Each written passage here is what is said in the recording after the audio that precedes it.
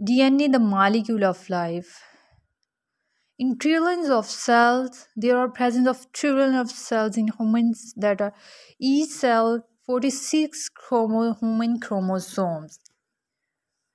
46 human chromosomes are present and 2 meters of DNA. DNA have a length about 2 meters and 3 billion DNA subunits in the human, and their bases are adenine, thymine, guanine, cytosine.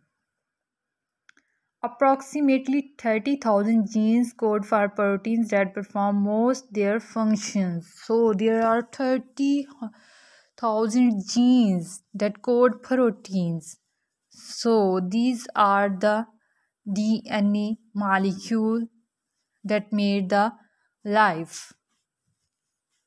DNA replication prior to cell divisions.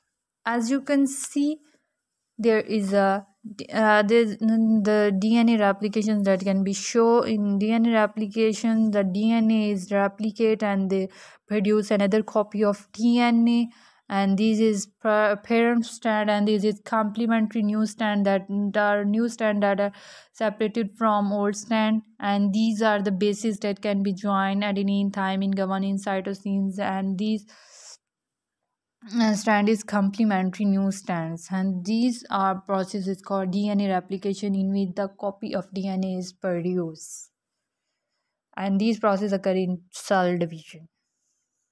DNA genetic code dictates amino acid identity and order.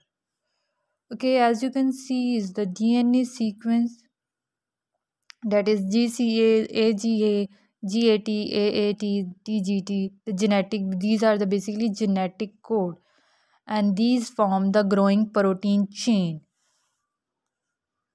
So these proteins are formed by the DNA in the process of translation and transcriptions. So we can say that DNA genetic code that dictates amino acid identity and order. So it's the important function of DNA that makes proteins.